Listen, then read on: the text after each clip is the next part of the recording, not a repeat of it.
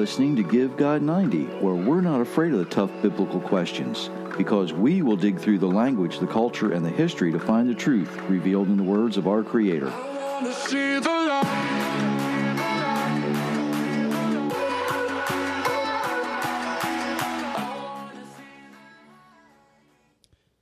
Hello, everyone. Thank you for letting me be part of your day. My name is Jerry Mitchell, your host for Give God 90. Myra's not actually in her supervisor's chair, but she is nearby. Hi, everyone. She had shoulder surgery Tuesday morning, so she is attempting to recover from that. And it's kind of interesting this time. She's doing well, I think. She seems to be doing well, although I'm the bad one to ask. I'm a terrible caregiver. She is close enough to make sure that I kind of stay on track, but I am on the side that she can't reach out and tap me if need be. Yeah, she had surgery Tuesday morning and is doing well enough. She hasn't been taking her really high octane pain meds, so that's a good thing. Prayers are appreciated. You know, the healing part, we know that the Almighty's got taken care of. But if you really feel the urge to pray for her, pray for her, because I'm the one that's taking care of her at the moment. That's what she needs relief from that. Okay. If you're new here, make sure you check out the website, givegod90.com. There's lots of good stuff there to take care of. We appreciate your comments. If you want to comment in the chat room through Spreaker, that's fine. There's other ways to get up with us on various social media as well. There's all kinds of things there. If you hit those notification buttons, you know, that works in the algorithms to bring us up. The other thing is, if you like what you hear and you think other people need to hear it, don't be afraid to share. You're more than welcome to share this out there, because if you are blessed by it, chances are your family and friends will be, and your enemies need to be as well. So to begin tonight, I want to say something about a statement that I made, and a couple of people have questioned it. And I said that I have never heard from a victim of abortion. Now, some people have pointed out that there are people out there who have survived abortion attempts for various reasons, and they're absolutely correct. They have. One is Pastor Marvin Hightower, and he tells how he survived 2 abortion attempts. That's right. His mother went twice to the same doctor, went through the procedure, and yet here he is years later, now a pastor. Another is a young lady, Melissa Oden. She survived an abortion. They actually know that she was one of twins. I almost said one of 2 twins, and that is technically incorrect. You can't have 2 twins. You can't be one of 2 twins, because that would make it quadruplets, right? Anyway, she and many, many others out there offer their stories about this. One thing that every one of them that I have listened to has in common is none of them have any animosity at all towards their, what I will call conception mother, okay? Most who have met their conception mother actually offer forgiveness and understanding. Some even have friendships or some type of relationship. Some have gotten close. The thing is, I don't consider these people to be victims at all. These people are survivors. That's the word.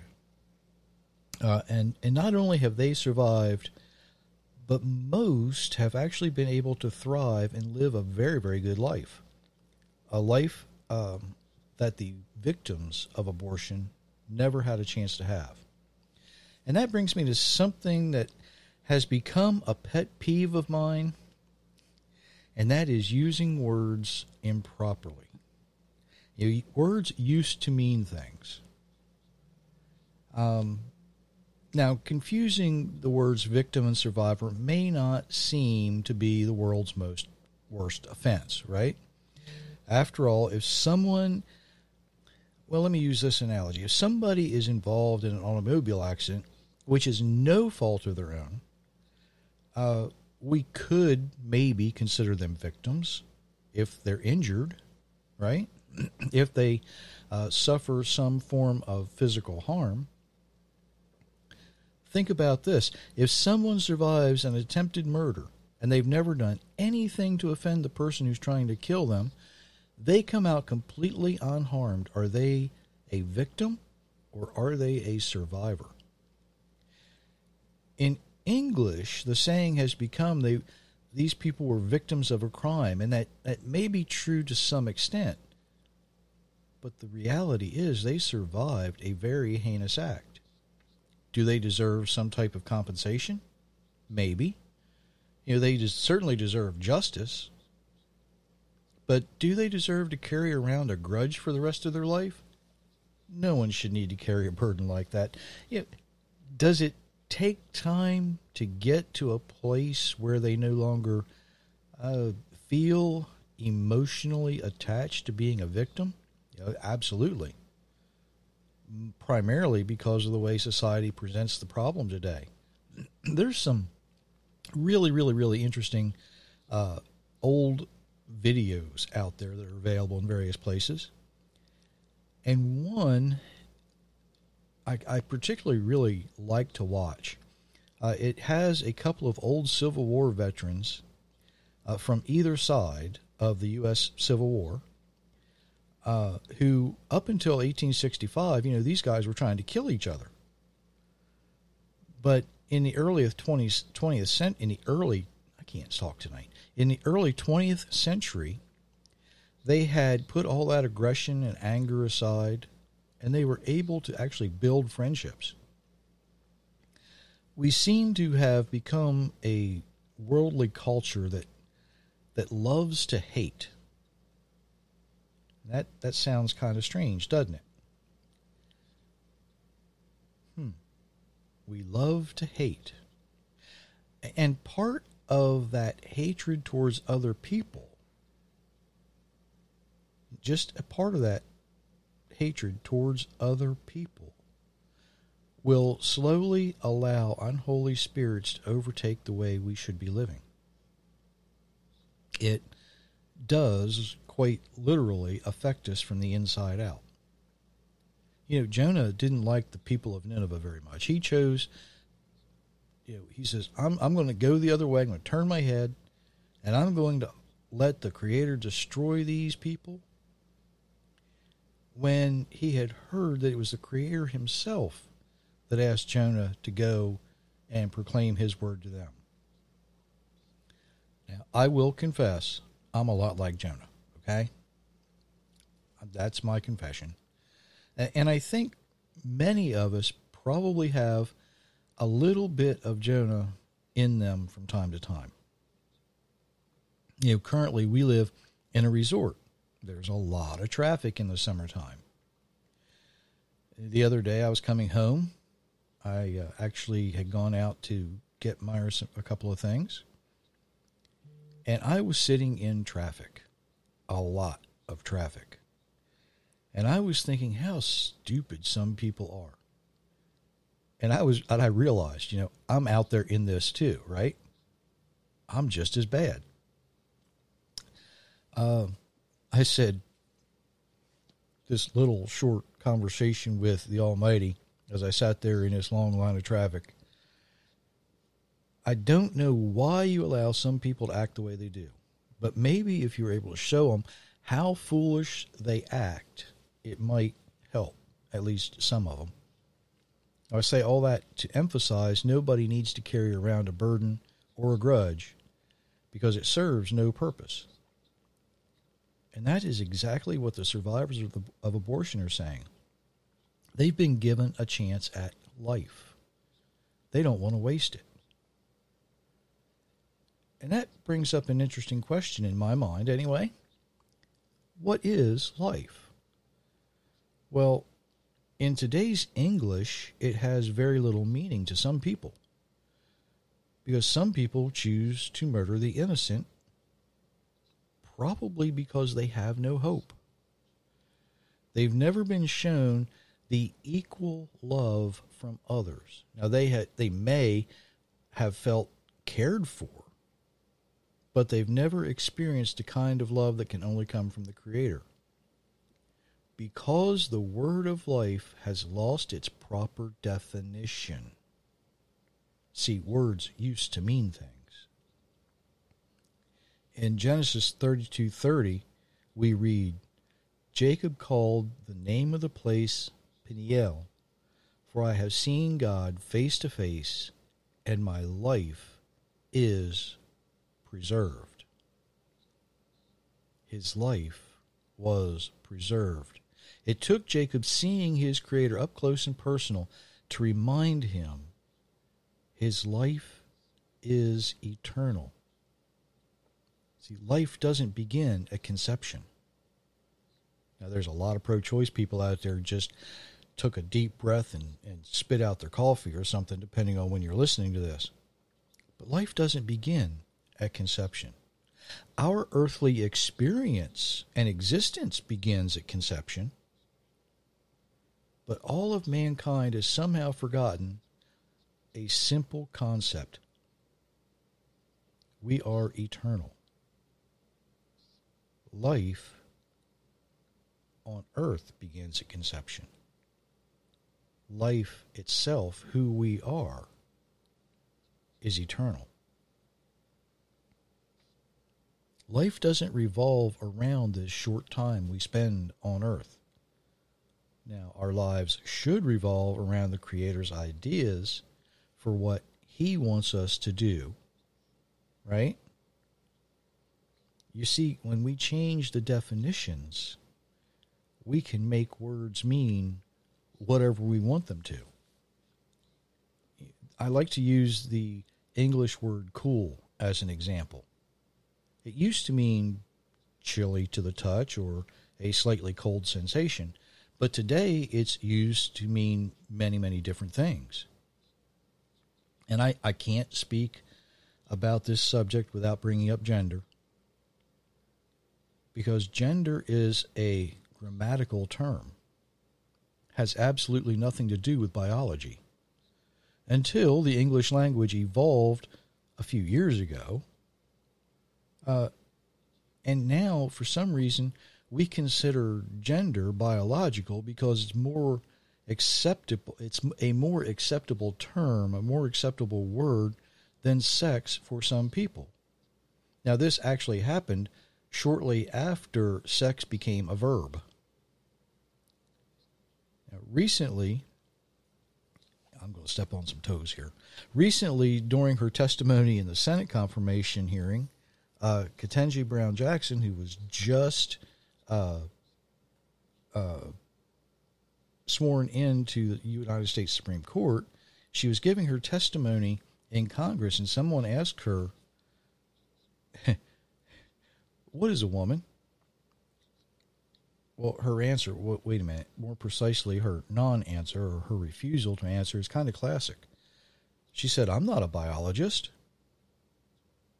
Now, if someone is supposed to be intelligent enough to be a Supreme Court justice and they cannot define the word woman, how is she supposed to define any word in the Constitution? If she can't define a simple word, how is she then qualified to sit on the Supreme Court? Something to think about. Doesn't just happen in the United States either. This happens in every democracy or every republic around the world. And then she brought biology into a place that has all but rejected any biological standards at all. That was kind of surprising. You know, I really don't know how any person who doesn't speak English can learn the English language today because it's changing so quickly. Myra and I were watching the news show earlier today, and somebody used the term pansexual. Myra asked what it meant because, you know, the context of the way she used the word just wasn't correct. And I will confess this too today.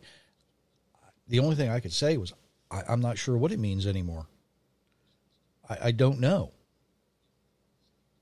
I know what it used to mean, but after hearing the interview, I'm not really sure what it's supposed to mean. I'm not even sure that the person who spoke the word knows what it means. You know, when the Creator confused the language on the plains of Shinar, it did more than cause the breakdown of communication between people. It literally causes the separation between people. And that separation continues today, and it's growing even more broadly today. And sadly, many, many believers have fallen into this trap of confused language. Spirit, demon, and devils are three distinctly different things. But believers, just like almost everyone else in the world, uses those three words interchangeably in today's cultures. They're three different things, completely different things, but we use them interchangeably. They have lost their definitions. Words used to mean things. Salvation today seems to have the definition of a passport to heaven. But originally, salvation is more of a rescue or an escape from evil. In Psalm 118:15, that should be 119:15. David writes that the voice of rejoicing and salvation is in the tabernacles of the righteous. The right hand of the Lord doeth valiantly. Did you catch that salvation is in the tabernacles, plural? It can be in more than one place. But the tabernacles of who? You see, the righteous rescue is supposed to be among the believers. Is that true today? In Jonah 2:9, we read, I will sacrifice to you with a voice of thanksgiving. I will pay that I have vowed. He's promising to pay exactly what he has said he would do. And then he says, salvation is of Jehovah. When we treat salvation like it's a passport to heaven, complete with a stamped visa, we diminish the definition of the word. We twist Scripture. And that is among believers. Well, is it okay to use slang in a language? It's cool. Did you see what I did there? There's a person on a local television station who, at the end of her little blurb about doing the weather, uses a Spanish phrase I wasn't familiar with.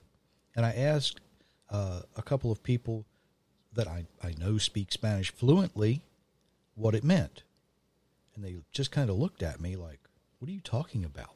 That's not something we say. That's not in our... You can't put those two words together. But this young lady on television does it all the time. So it's not just the English language that this is exposed to.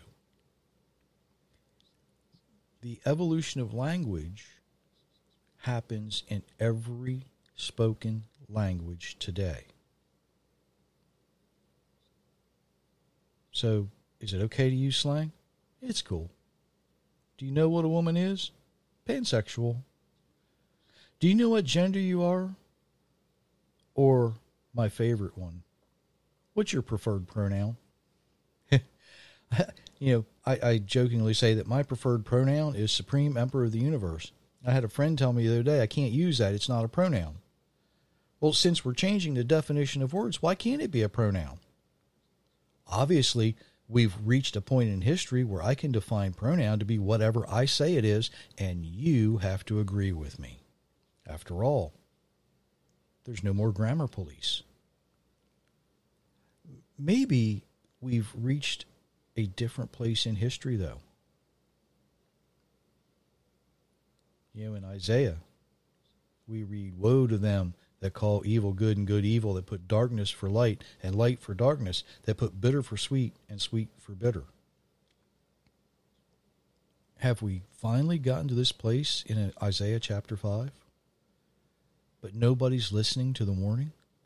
Woe to them. Well, here we have another issue. It might not be woe, but it sounds good. The Hebrew word can be defined a couple of different ways. As in slightly surprised. Alas.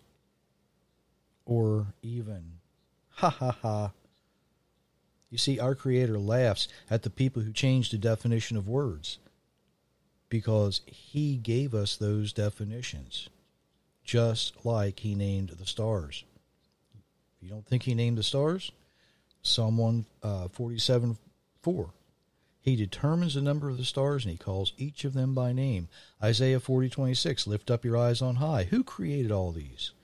He leads forth a starry host by number. He calls each by name. Because of His great power and mighty strength, not one of them is missing. The Creator also gave us language. He would later confuse that language to suit His purpose. But here's something else to think about. In Isaiah 65:17, "Behold, I create new heavens and a new earth, and the former shall not be remembered or come to mind." Is it possible that Isaiah's prophetic words are playing out right in front of us? Is the Creator preparing His most faithful believers to learn His perfect language? One that will never be corrupted? Maybe a warning from David needs to be remembered. In Psalm 119:155, "Salvation is far from the wicked, for they seek not His instruction." Evolution.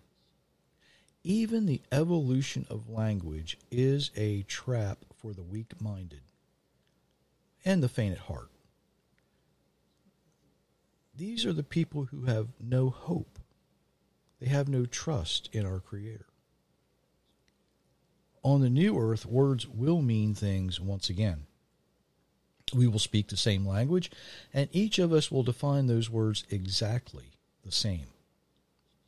There will be nothing that we cannot accomplish, because this time, everyone will be united in our desire to please our Creator. Each of us will use the skills that we have, that He has given to us, to benefit the others around us. Now, I know I've poked a lot of fun at this confusing language thing, but that's cool. I've been doing it for a long time. When this whole politically correct thing came out and nobody wanted to be called a janitor anymore because it sounded demeaning,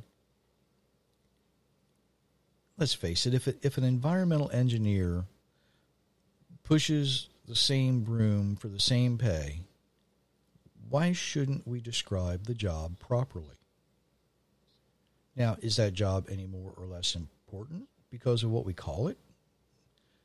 Well, no. But it is something that absolutely needs to be done. Scrubbing toilets will definitely keep you humble. I know. I do it here at home.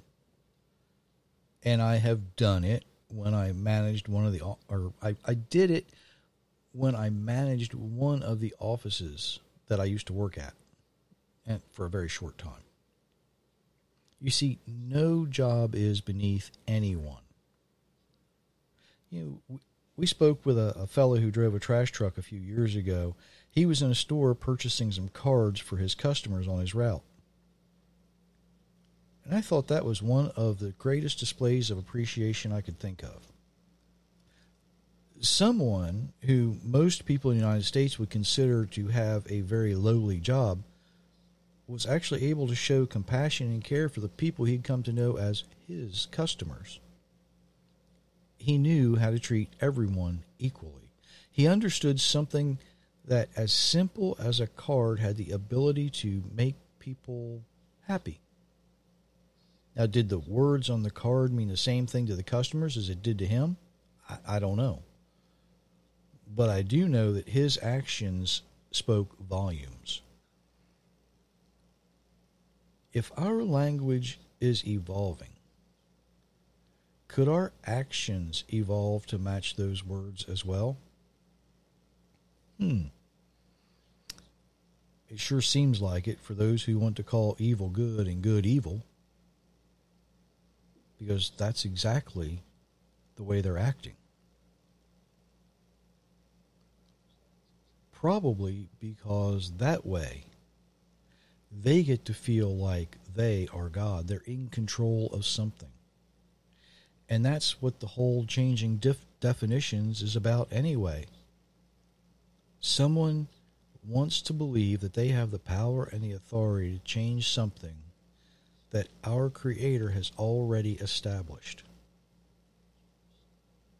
They want to be so rebellious as to change the definitions of the language that He gave to us. Now, I'm not talking about, Hebrew or English or Spanish or Portuguese. I'm talking about the way we communicate. Because what I'm talking about crosses every language barrier there is except one. And that is the language that He speaks to us with. Because when He speaks, He knows exactly the words to use. Those words can bring us comfort. Those words can bring us correction and direction. Those words can bring us love, but primarily, His words bring us life. This is usually where I ask Myra if she has anything to add, but I don't think she's in the mood to answer. So, until Monday, today's Thursday, until Monday, we wish you many, many blessings, everyone.